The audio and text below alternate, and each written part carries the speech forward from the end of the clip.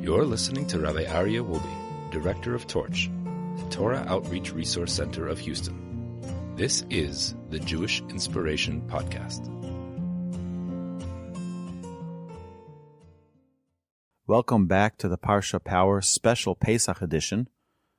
My name is Rabbi Aryeh Wolbe, and this is the Jewish Inspiration Podcast. I've been planning, like I do typically every year, look through the Haggadah, look through some of the ideas, some of the themes. I found some interesting ideas that I would love to share here with our podcast audience. You know, typically I would look for nice divrei Torah, nice thoughts and ideas on the Haggadah, things I can share with my family.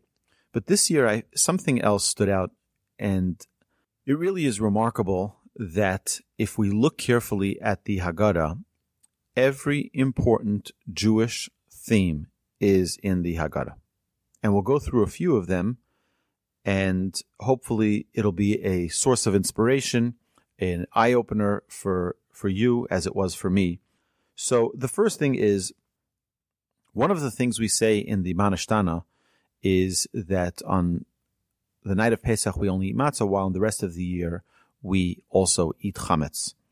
Chametz is something which is leavened, something which has, like a yeast in it that grows. But really, if you think about it, chametz and matzah are exactly the same. Bread and matzah are the same thing. It's just the only difference between them is time. And I think that is one of the most important elements of Judaism, is not to waste time, is to take everything that we have coming our way as an opportunity to accomplish, to achieve, to get things done. And then when we search for the chametz, which this year will be on Thursday night, but the night before Pesach typically, we search inside ourselves. We look in the nooks and crannies of our homes, but we also search within ourselves, in our cracks and crevices, in our own neshama, in our own soul, and see maybe there's areas that we can enhance our character. Perhaps there are areas that we can perfect our traits, and look at our relationships, what needs improvement, where we need to make amends, etc. And to really utilize this time to connect with ourselves and understand our mission and purpose in this world. Speaking of searching for chametz, many of the Hasidic masters would spend many, many hours searching the chametz, not only the chametz of their homes, checking in the corners, checking all around in the drawers and in clothes, but also checking in themselves and really spending a tremendous amount of time investigating in themselves what areas need improvement. So I think it could be a great example for ourselves to look into ourselves, to look into our own lives every single day, activities that we do, in what way can we enhance them and make them better. Okay, so now when we look at the Haggadah, we begin essentially the Magid part with Halach Ma'anya. Halach Ma'anya is really talking about the bread of the poor, but also inviting in the poor people to join us in our meal. And it is one of the greatest fundamental principles in Judaism, our responsibility for others, not to live for ourselves, but to live for the people around us as well. That's the essence of marriage. That's the essence of parenting, to care for others. But that's also the essence of community, is that we don't only begin eating and think of ourselves, we think of those around us, who else is needy, who else needs a place to eat. So we begin the meal with the first note of Jewish values is taking care of others. Halach ma'anya, a poor person, someone who's needy, let's bring him, let's have him sit and join us around our table. Additionally, the halacha teaches us that one is not allowed to eat before they feed their animals. Imagine, our animals, a dog, you have a little puppy, you have a cat, or you have any type of animal, you have to feed them before you sit down and eat. That's even more so if we're dealing with another human being. Of course, we need to make sure that every human being that's in need has a place to eat.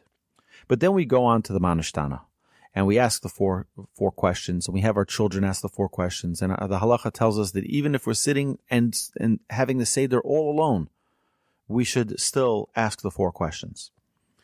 That's because asking questions is a very, very fundamental principle in Judaism. Asking questions. In other religions, they frown at questions. They don't like questions because that means you're not accepting their premise of their religion or their principles of their faith. In Judaism, the essence of Judaism is asking questions. We're not allowed to ask questions. We're obligated to ask questions. We know that the Mishnah tells us, Lo habaishon lamed, that if someone is shy, if someone is embarrassed to ask questions, they'll never learn. And that's another fundamental principle in Judaism. And then we try to answer the questions by saying, Avadam ayinu l'Pharaoh b'Mitzrayim. We were slaves to Pharaoh in Egypt, which really doesn't answer the question of the four preceding questions. What this is telling us is that we are always slaves. Every single one of us, every person alive, or whoever was alive ever before, is always a slave. The question is, to what are we enslaved? And that is the priority that a Jew needs to make. Am I enslaved to my gadgets, to my technology, to my career, to what is it that I'm enslaved to? Or am I enslaved to the Almighty? These are really important questions that a person needs to ask themselves. We are here to be slaves, but slaves to the Almighty, to emulate Hashem and not to be enslaved to other things. Then, right after we talk about Avada Meyinu, we go into Maseh Rabbi Elazar, a story told about Rabbi Elazar, that all of the sages were sitting in Bnei Brak, and it tells us how they were observing the Pesach Seder.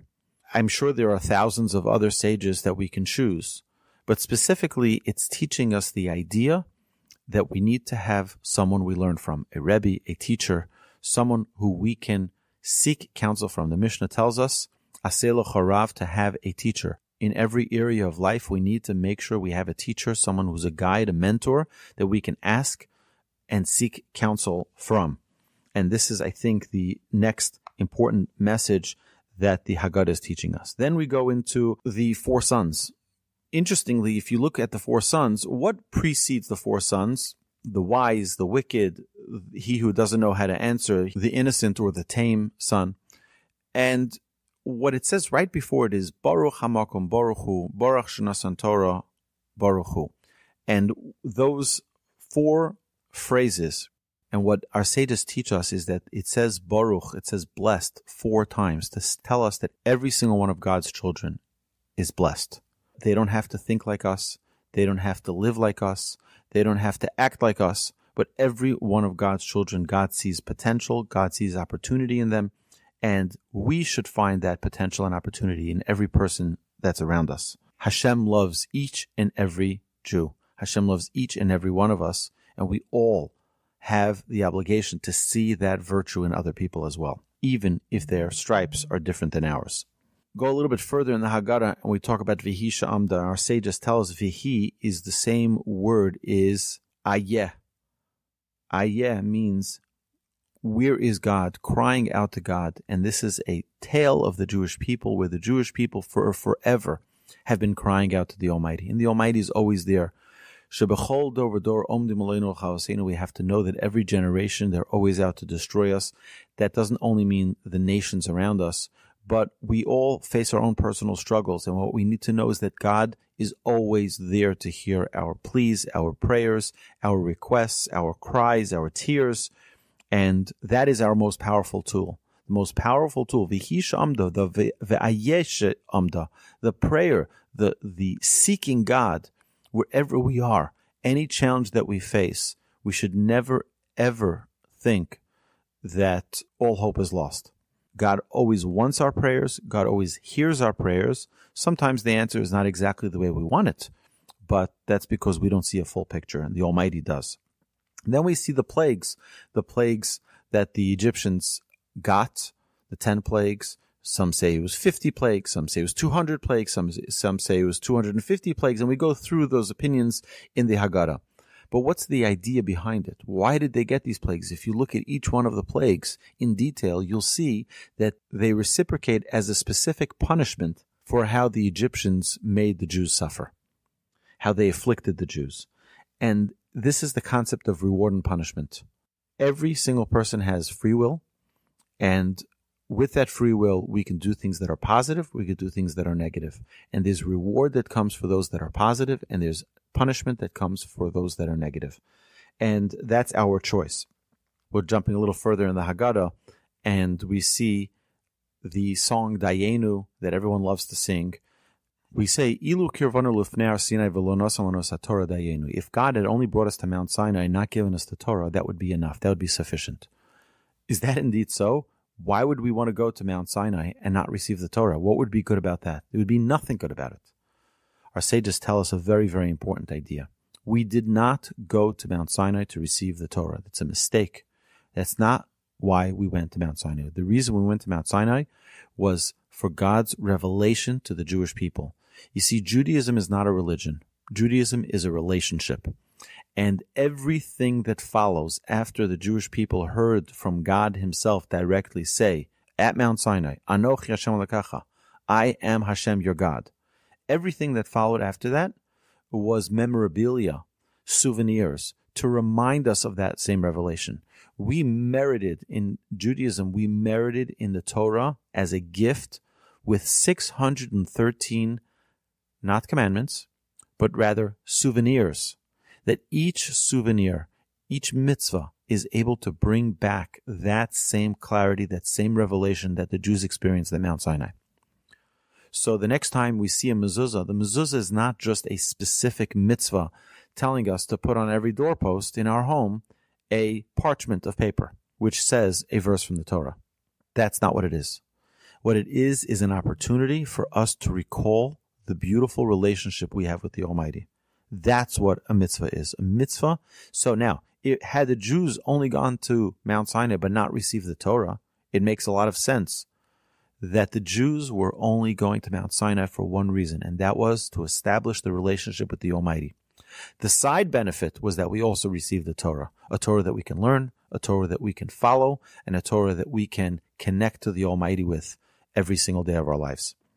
And that's why we're saying thanks. We're saying thanks that God went beyond just the relationship. He said, here, I'm not only going to get engaged to you, but I'm also going to give you a ring so that you can remember this relationship and how special it is. We also see in the Haggadah about history, a lot of the details of what happened and where we were. And what's the point? I mean, you don't see many holidays where we have to read all this lengthy paragraphs of our history and where we were and where we went and how it split and where it split and all of the details. Because history counts. History matters. We are our history. And it's important for us to know that it's not just Memorial Day. It's not just, something once happened and we're just commemorating it. No, it's happening today as well. It's a history that repeats itself every single year again and again. What we're trying to do is reestablish that relationship back to where it was, to bring everything back to, we have a very, very busy year. We're all busy with our lives, and we need to, once in a while, just hit the refresh button and start all over again. If we skip a little further in the Haggadah, we say the Hallel. And the Hallel is singing Hashem's praise. We're singing God's praise. The idea is that we need to feel connected. When you say thank you, when you show appreciation and gratitude, it's the best way not to live in habit. It's the best way not to live with rote, with just taking things for granted. So we try to emphasize and thank the Almighty for every single one of His goodness and kindness that He does for us, the kindness that He bestows upon us. I just want to leave off with one amazing story. Reb Levi Yitzchak of Berditchev was known as a lover of every single Jew. The story is told that during the time of his life, Turkey and Russia had a very hostile relationship, and all Turkish merchandise were contraband in Russia. So one Seder night, Reb Levi Yitzchak told his students, he says, please bring me some Turkish snuff. And the students replied and said that it is forbidden and it's not available and nobody has Turkish snuff. And the Rebbe insisted, and he says, I will not begin the Seder without it. I need the Turkish snuff. So they continued to persuade Reb Levi Yitzchak that it's not possible. He said, I want you to go and knock on doors and find it. Sure enough, they went around the neighborhood and they found someone who had Turkish snuff hidden, and they said it's for the Rebbe, Reb Levi Yitzchak, and they brought it to Reb Levi Yitzchak. He was very happy that he had the snuff. And then he says to the students, he says, I can't begin the Seder till you bring me some Turkish wool. And they said, again, nobody has Turkish wool. It's contraband. You're not allowed to have it. It's a penalty of death if you were to be found with it. And, of course, they went around and they found some Turkish wool. Then the Rebbe said, we cannot begin the Seder till you go out and bring me some chametz. Go to one of the Jewish homes and find me some chametz. And they knocked door to door, searched all the homes. They could not find any chametz. Rebbe Levi Yitzchak joyfully lifted his eyes towards heaven and proclaimed, Master of the universe, the Tsar has a mighty army to enforce his laws under pain of death. Yet, despite his prohibition of any goods from Turkey, there's plenty of Turkish snuff and Turkish wool to be had there. You, on the other hand, have not enlisted an army to enforce your prohibitions, yet no Jew in this town possesses even a morsel of prohibited chametz. Are your people not faithful to you and worthy of redemption? I think it's such an amazing perspective. You know, the most celebrated Jewish holiday around the globe is Pesach. I want to share with you one more story, actually. I'm just reminded of another story. I want to share this before we end. My mother-in-law, may she live and be well, had a study partner through Partners in Torah. Those of you who don't know, Partners in Torah is a great organization. Any one of you listeners, anywhere out in the world, if you want a study partner, you can call up 1-800-STUDY-42, and this incredible organization, Partners in Torah, will set you up with a study partner, someone who will learn with you the topic that you're interested in learning. It's all free. It's over the phone. You can do it over Skype or any other vehicle of communication. And my mother-in-law's study partner, they were learning for many months, but it came right before Pesach, and as in most Jewish homes, it gets a little hectic at times before Pesach with all the cleaning and all the cooking and everything that's necessary to prepare for Yom Tov, for the holiday. So my mother-in-law gave a disclaimer to her study partner that they won't be learning next week because it is going to be Pesach. She says, Pesach, what's that? Passover. And my mother-in-law goes on to give her a short explanation to the laws, a very basic outline of the laws of Pesach. We don't eat bread, etc., etc. So the study partner, not very familiar with Pesach, said, no problem, we'll continue after Pesach, we'll continue our learning. Right after Pesach, when they resumed their learning, the study partner called my mother-in-law and says, you will not believe it. You're going to be so proud of me. She says, it was during the holiday of Pesach, and like you told me, we shouldn't eat bread. So I picked up my children from school, and we stopped off at McDonald's. And I'll tell you, she said, I scratched off every last piece of bread from their cheeseburger. And I can tell you one thing, that although this lady didn't know much, she didn't know about the prohibition of eating cheeseburger. She didn't know perhaps the 4 cups of wine and matzah. But I guarantee you that God in heaven smiled at his beautiful children trying to do everything they can to observe the laws of Pesach. So many laws over the holiday of Passover to observe, but the one that everyone knows and everyone tries to observe to the best of their ability is not to have chametz, not to eat any bread during these 8 days of Pesach. So my dear friends, have a lovely Pesach. Have an incredibly inspiring Seder. Share it with your friends. Share it with your neighbors. Share it with your family. And hopefully this will be the Pesach that leads us to a complete redemption, a complete reunification with the Almighty, where the whole world will know that Hashem is King of the universe. My dear friends, have a lovely Pesach and Chag Sameach. You've been listening to the Jewish Inspiration Podcast, a Torch production. Become a supporter at torchweb.org, because your assistance enables more Torah learning around the globe. To find more lessons offered by Torch, please visit torchpodcasts.com.